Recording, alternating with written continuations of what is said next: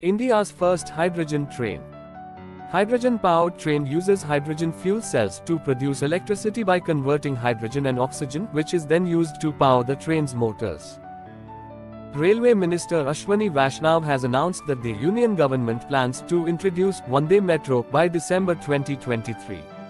This announcement comes after the successful launch of the Vande Bharat Express, which is a semi-high-speed train operating in several parts of the country.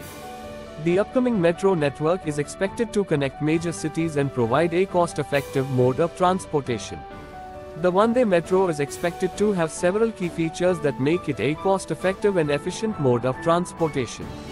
One of the primary features is that it will run between cities that are less than 100 kilometers apart. This is important because it makes it ideal for short-distance travel, which is often the most expensive mode of transportation.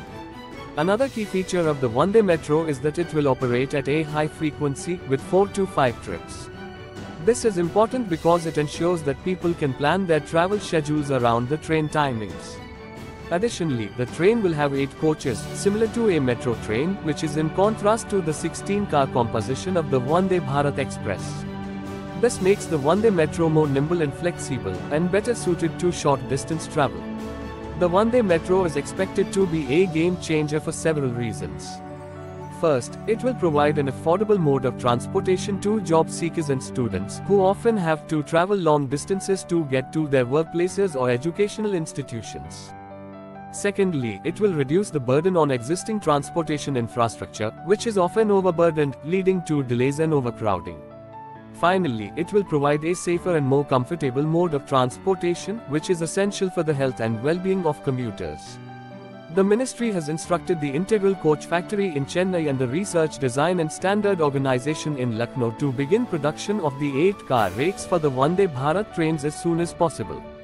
This is an important step in ensuring that the Vande Metro is introduced on schedule and that it meets the high standards of safety and comfort that are expected of it.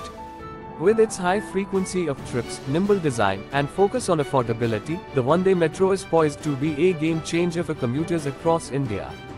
We eagerly await its launch in December 2023. For more updates, subscribe to Inertia TV and press the bell icon.